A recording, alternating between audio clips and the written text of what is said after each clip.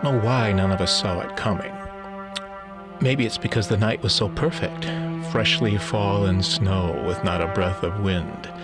The kind of late December sky only a kid could love.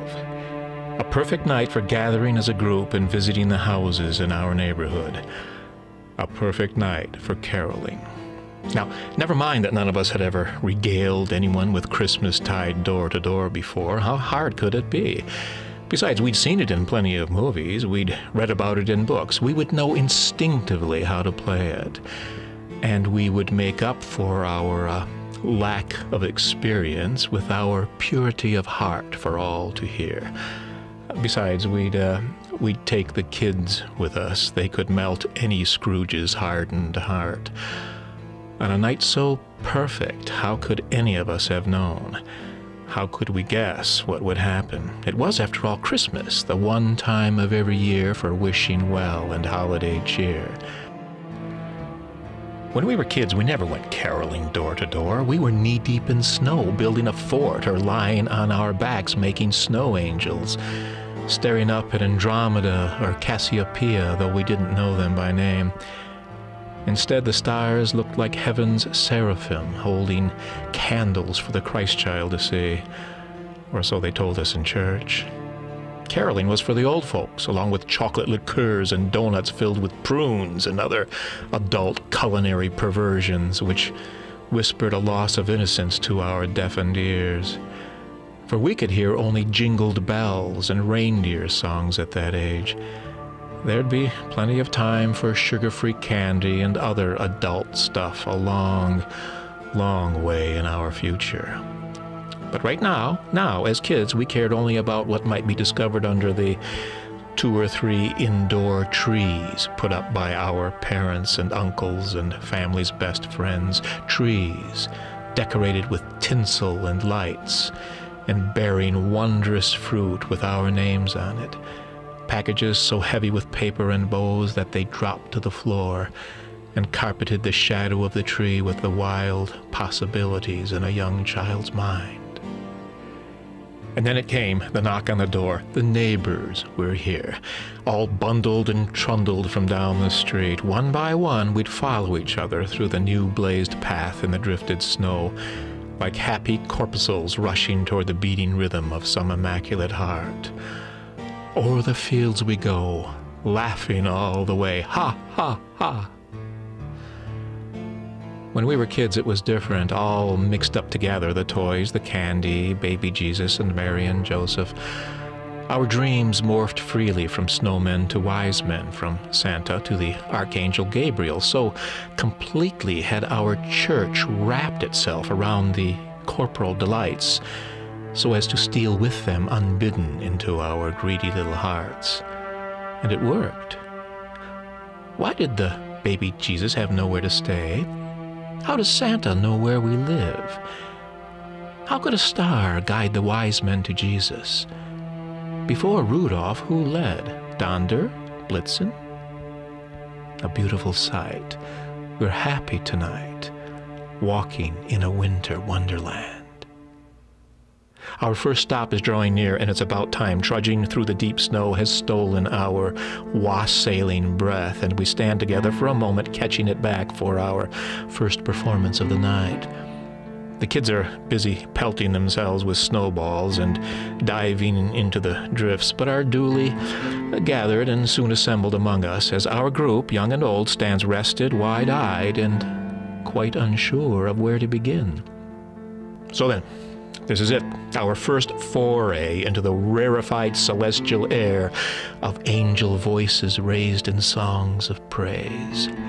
We will raise our voices to join in the sublime transcendence of voices past, from long before the great Gothic cathedrals of Notre Dame and York, right through the Morban Tabernacle and Crystal Cathedral, and even encompassing Pink Floyd in their more chorally exotic display. Hey, teacher, leave those kids alone.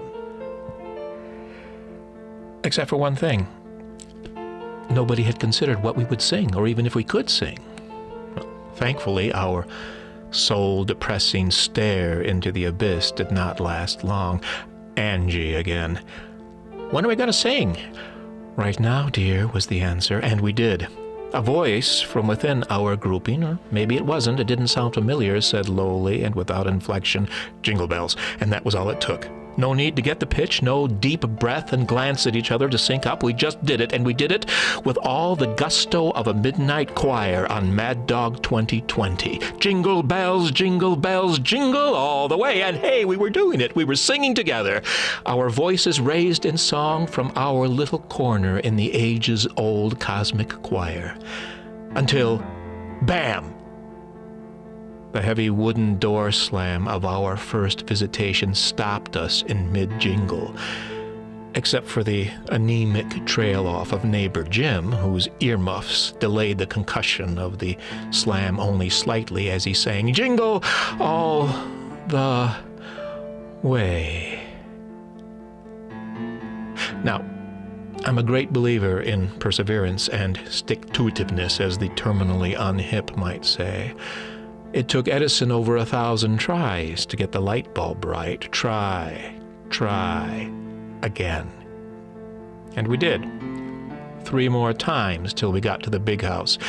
3 more plaintive attempts to connect through song with our farther neighbors and amongst ourselves, near neighbors all. Angie again. Why don't they like us? As we wended our knee-deep way to the big house, those little girl words hung suspended, frozen in the crisp air above us. "Why, indeed," came the professorial reply from the trudging professor, now retired. Actually, our last 3 performances were in no way similar to the door slam of the first. They were met with something more akin to ambivalence, or more precisely complete ambivalence, or even more specifically, complet l'ennui, as our French professor, now retired, might put it. When we were kids, Christmas was the best day of the year, though Halloween, with its orgy of free candy, would always be hard to beat. And our birthdays, with all the presents and the big party, would surely rank in the top 2 favorite days of the kid calendar. But there was something special about the way Christmas was all of our birthdays, all on the same day. Sure, we weren't the center of attention the way we were on our birthday, but Christmas had the same amount of presents, the same sense of unreal gaiety. Merry Christmas was as good as Happy Birthday to our ears, because we knew we would all share in the greed and the gluttony together, kids and adults alike, from Baby Lucy's sugar rush to Aunt Becky's dry wine blush and Uncle Andy's whiskey sour slush, and in later years the whiff of Mary Jane, the college girl in dreadlocks next door, as she stood smoking behind the garage and stared up at Andromeda and Cassiopeia and actually knew their names. And then we were there. The big house, the biggest in the neighborhood, the biggest in our part of town. I didn't know the people, just moved in, hatchet man CEO, we were told. Maybe that focused us, I don't know. But without our usual lyric searching hesitation, we launched directly into Silent Night, and it was beautiful. It was the most beautiful song we'd ever heard. Every note sublime, every pitch perfect. We sang as one the most beautiful Christmas song we knew. We dared not look around at each other as the second verse approached, lest we break the spell, and miraculously the words came to us, the second verse. Shepherds quake at the sight, glories stream from heaven afar. We sang as ultra-humans that night, transmogrified into angels. When we finished, we listened for a moment as our celestial voices slowly decayed in the frigid air above us. And then she whispered, little Angie whispered, "Happy birthday, baby Jesus." Well, not a dry eye on that porch, I can tell you. Except for the boys, with their sugar-plum stuffed BB gun-pumped brain stems, useless for anything but what was waiting for them under their 2 or 3 favorite trees in the world that night. But the rest of us stood there beaming with complete and total well-being.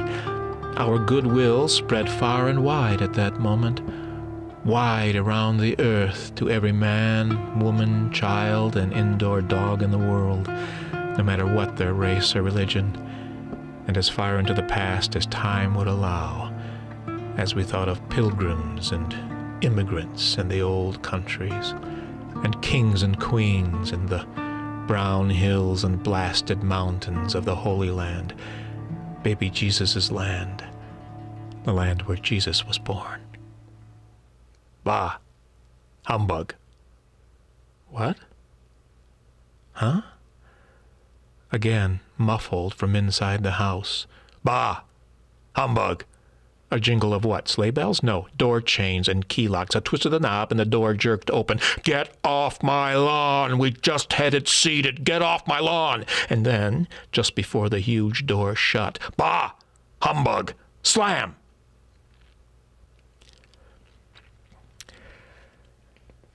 When we were kids, we didn't care much about where the presents came from, just as long as they came. Santa Claus, baby Jesus, it was all the same to us, though we always knew that Mom and Dad were pulling strings for us far behind the scenes of wrapping paper and bows. Strings we later would learn were connected to Christmas bonuses or extra tips, or all too often, we were later horrified to learn, second mortgages or reluctant signatures on high-interest loan papers. I don't know what we would have done if we knew. Maybe nothing. Maybe we'd demand the cavalry set and the talking dolls just the same. But as it was, our parents spared us that Faustian deal. We know we'd be doing our own adult deals at Christmas soon enough. I don't remember which of us started the laugh at the big house that night. It wasn't a kid, I know that much. It was an adult laugh. A laugh stabbed with the irony only an older person can know. And then, in the middle of that laugh, just as it was about to expire of its own accord, Mark, the lawn guy and near neighbor, said, "I put this lawn in myself. They knocked me down. I didn't make a nickel on this job." Bedlam.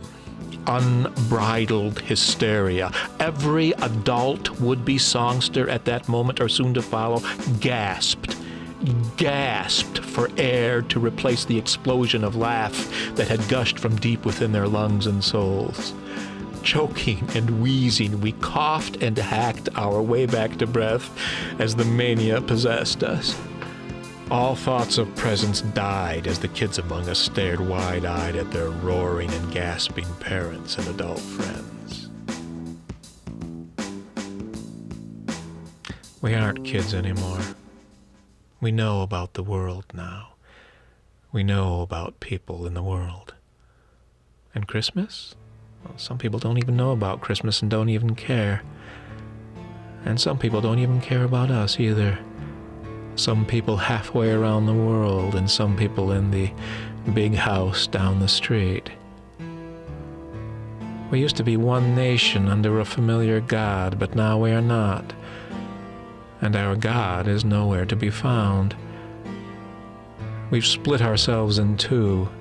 Now we are rich or not quite poor. And our new God is a frowning God, placed among us by neighbors we thought we knew, not halfway across the world, but people in the next house or pew. One nation under God, indivisible, walking in a winter wonderland. We marched in quiet thought away from the big house, back to the party where cold punch and warm cheer awaited us. Every once in a while, an adult would chuckle to themselves, causing mirth in others, and finally, a response from little Angie, "You people are crazy." Well, I guess we were all a little crazy that night. We had watched in unguarded silence as our collective past slipped a little farther away from us all before we even knew such a thing could happen. Silent night. Holy night. But I knew As it started to snow and the kids chased open-mouthed to catch a flake, I knew, deep within my American heart, that no matter what had happened to us that night, that we would be okay. That lust for money and a vengeful God would not rule the day in our American future. Not as long as Angie was there, swept up and bundled by her trudging father, her eyes closed, pure white breath floating from her opened mouth. And I knew it too when I saw another white puff from another mouth across the backyard. It was Mary Jane, the college girl, smoking behind the garage, staring up at the darkened sky, looking for the Star of Bethlehem, and wondering what it might mean if she found it on one perfect, silent night like this.